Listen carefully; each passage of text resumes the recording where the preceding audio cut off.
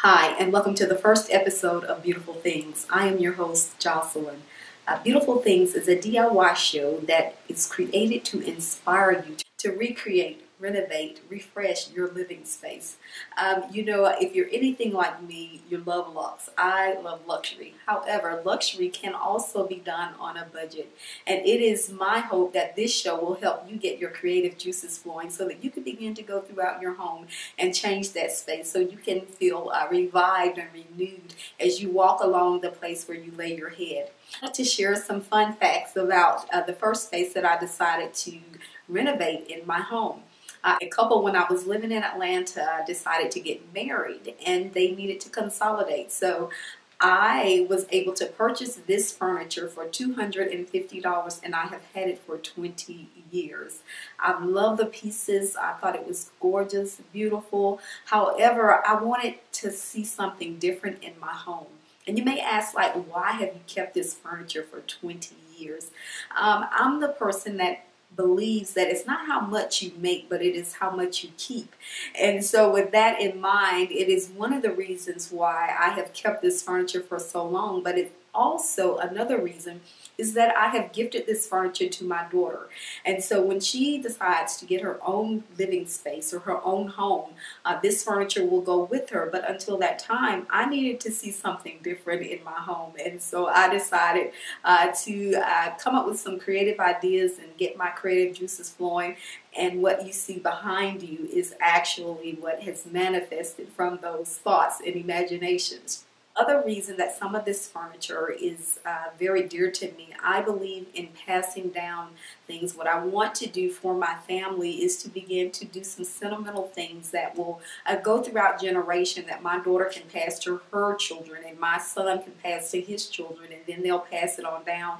And that's kind of a way I can keep living. You know, they can say, grandmother bought this, or grandmother had this, or I got this from my grandmother. A lot of us started out in life pulling ourselves up by the bootstrap, but I didn't want that to be the story of my children. I want them to stand on my shoulders. And so one of the ways that I wanted to do that is to gift to them furniture so that they don't have to go out and purchase.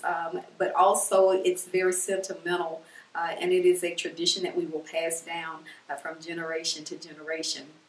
Another part in this living space in my dining room is some chairs that my sister, who's no longer with us, gave to me. She was changing out her home and she called me up and said, "Hey, do you want these chairs?" And they didn't go with anything that I had, but I said, "Okay, yeah, give them to me." And I am beyond grateful that I made that decision because now I have something that belongs to her and I can pass it on to my daughter. The two of them had a very close relationship. She was actually like a second mother to her. So I'm excited to be able to do that for her. So that's some brief, quick facts about this room that we're going to see transformed from one thing to another. So let's get started. What you'll find is as I'm going through recreating each piece by piece, I will do some narrations and then sometimes I'll just be quiet and allow you to see what I am doing. Again, it is my hope that this will inspire you, to get up and begin to do some things in your own home to change what you see daily, to get a new leash on life, a new outlook. It's nothing like having something new to refresh you and give you that boost to do some new things, to feel hope, to be encouraged. And so as we move forward, going through one piece by piece, I want to show you that there is absolutely nothing in your home that you cannot transform, and with something just as simple as paint. So let's get started.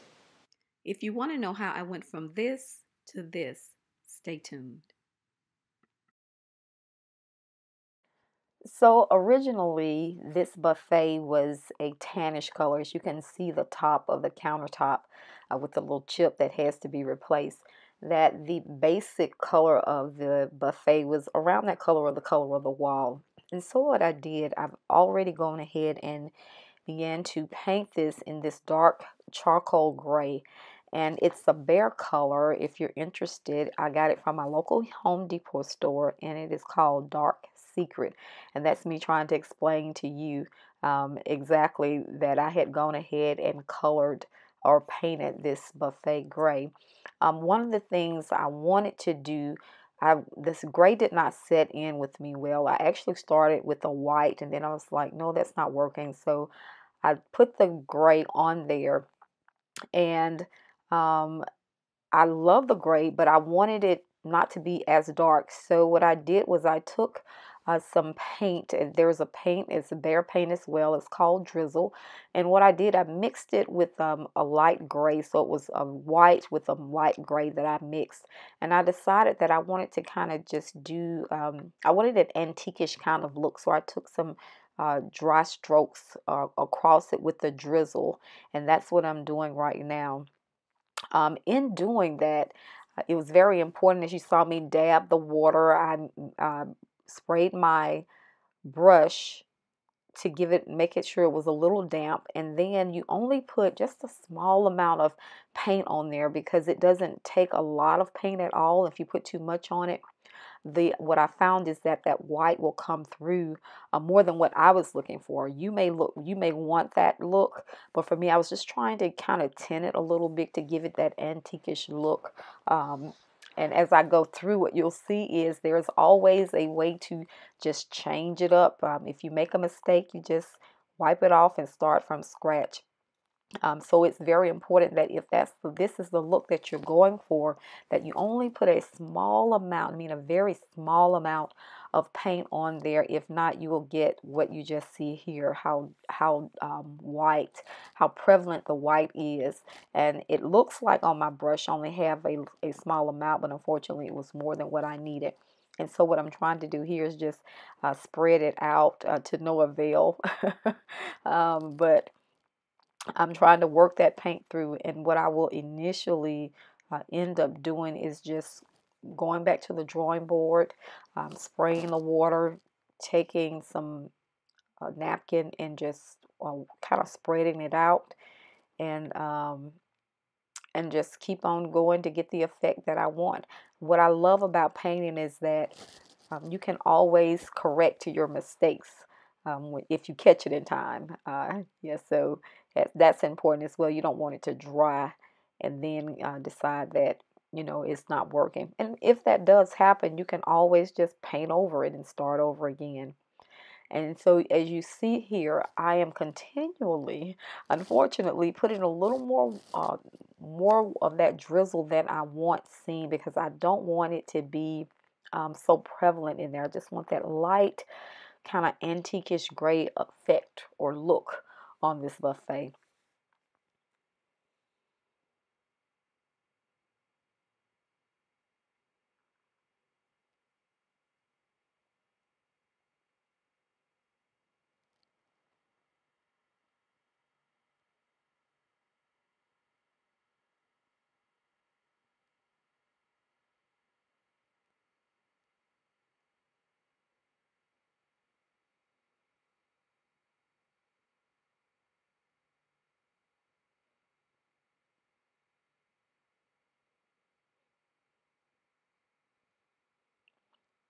And so I'm just constantly just continuing to uh, use those light strokes, and it's important how you do your strokes to make sure that you're doing the same thing throughout your piece, because if not, it will give it a different look in those spots. So to make sure that it's congruent, that it's consistent, make sure that you're kind of giving it the same um, pressure points when you're applying your paint to your canvas.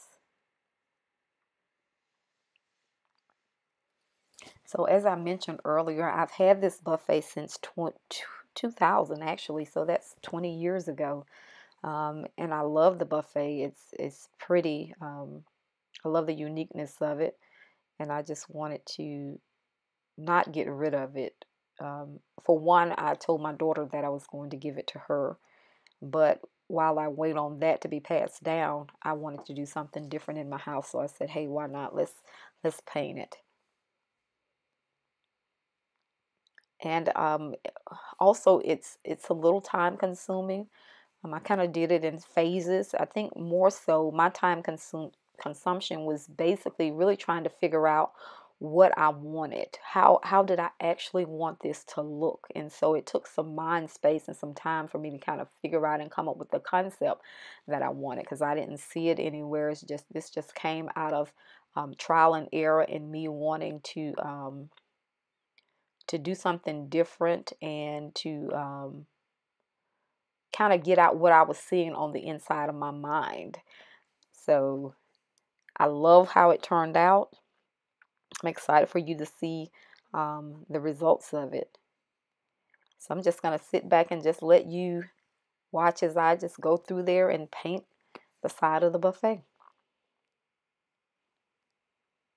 So I've basically completed this side for the most part. Again, love, love, love the outcome of what I'm seeing. And I'm going to kind of pull that up so you can see uh, the dynamic effect of what that drizzle paint did to um, the buffet. And this is a close-up of it. Love it. Absolutely love it. And you can see from around the corner the difference in what has been done with the drizzle paint and the initial just all over gray of the buffet. Yep, there it is. Total difference. So a little paint can do some amazing things, and hopefully that gets your creative juices flowing about some things that you can do in your own home.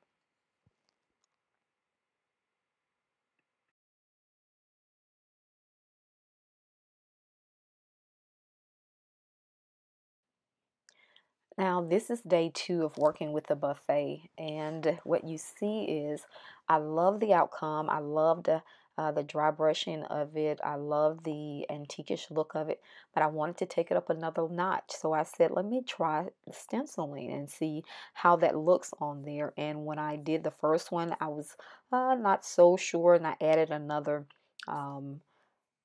stencil to the other side of it, and as I continued to kind of add stenciling in, I loved the effect. I love the outcome. And so what you're seeing me do now is going through and finishing the other doors of the buffet. And as I'm stenciling, you will see that I take my water and spread a little bit on a napkin to wipe off the sides of the stencil once I take it off, because it got on outside of what I needed. And so I'm going to make sure that that gets off of there before it dries. Also, when you're stenciling, you want to make sure, if you're doing it right behind each other, you want to make sure that the stencil is dry of the paint, because if not, when you, as soon as you put it on the door or whatever you're painting, that paint is going to go ahead and smear on there. So you want to make sure that you use a napkin or something to dry that paint off, to make sure that when you put it on there, you are not uh, taking more paint and just smearing it onto your item. And as mentioned earlier, this stenciling, I really, really love it. Really added another layer of beautifulness to, if that's a word, to this buffet. And I'm excited about the outcome. I love what I'm seeing. I love um, how it's looking.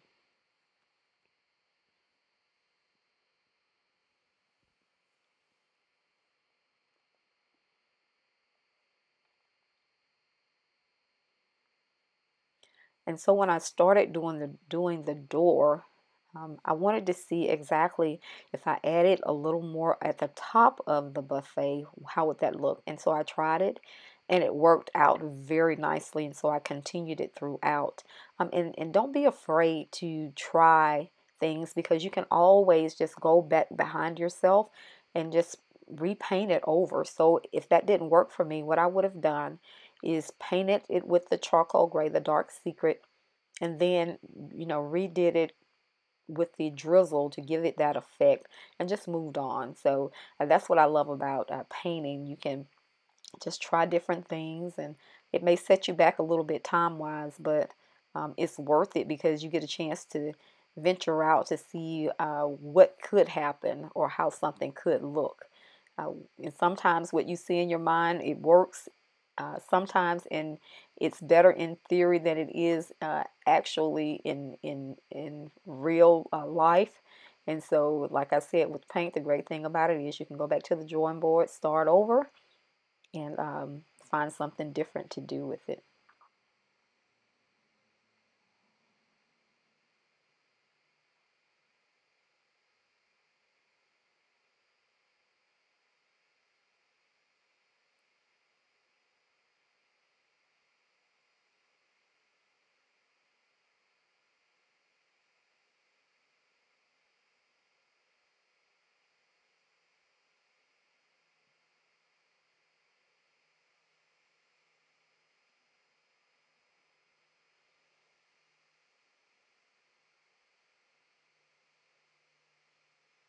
I actually got my stencils from, there's a couple of places, Hobby Lobby and Michael's.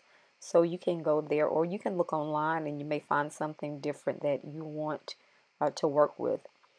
These stencils I had for a minute, so I didn't have to go out and repurchase anything. I just used what I already had, and it worked out very well for me. And what I loved about this as well, it wasn't as time consuming to do these stencils, although it seemed like it is. It really wasn't. It didn't take a lot of time at all, which is a great help.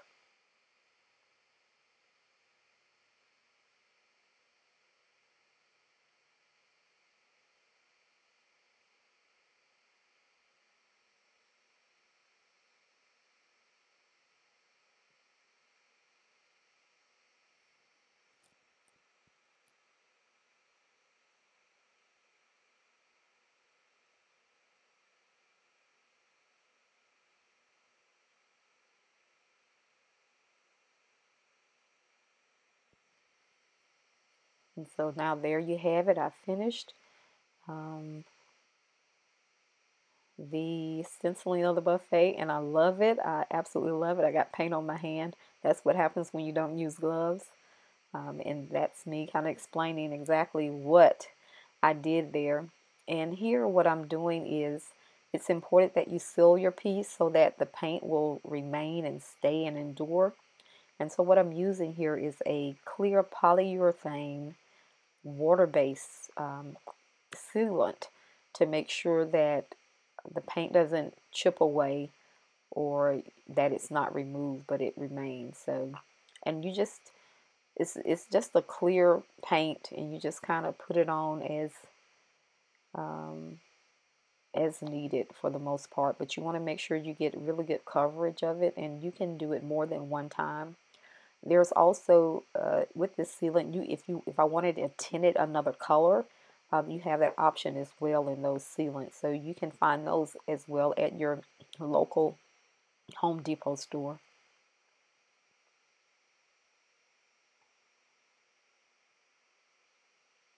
And what you may notice that you did not get the opportunity to see, but I explained it on another video when I did my table, is that I actually painted the countertop. If you can see, it's no longer that tannish color that was kind of similar to the wall. It is now in drizzle. I painted the marble countertop with drizzle, and I liked it, but then me and my creativity, I said, I wonder what it would look if I did something different. So what I did was I took the dark secret and I just kind of went across lightly with brush strokes across it, and I gave it almost the same effect as it was when it was marble. And I love that outcome, and it's so beautiful to me. And you'll get a chance to see it better on my table. I don't think I did an up close shot on this particular piece, but you can kind of see it on the edge, that little black little stroke that I did there. And I just did it all across the entire top, marble top, until I loved what I saw. And then I stopped. So if you're wondering, like, how did that happen? That's exactly what I did. I painted it, that drizzle, so it was white. And then I liked it, but I didn't love it. So I decided to add something else to it.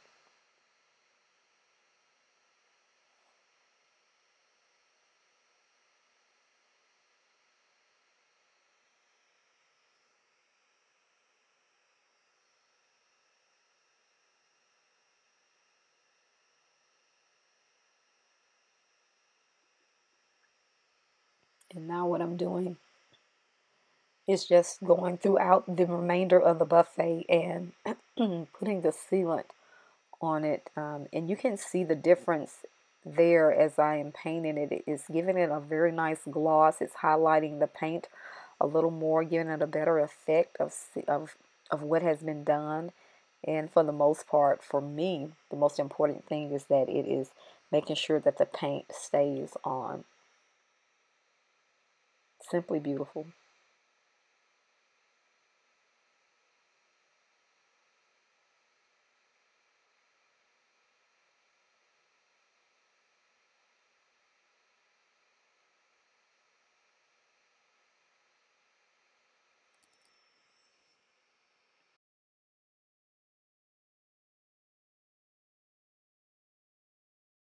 Thanks again for tuning in to the first episode of Beautiful Things. I look forward to seeing you next week with episode 2 of Beautiful Things as I transform the chairs that I told you about that my sister gave me into something very refreshing and beautiful. I'll see you next week. Have a great day.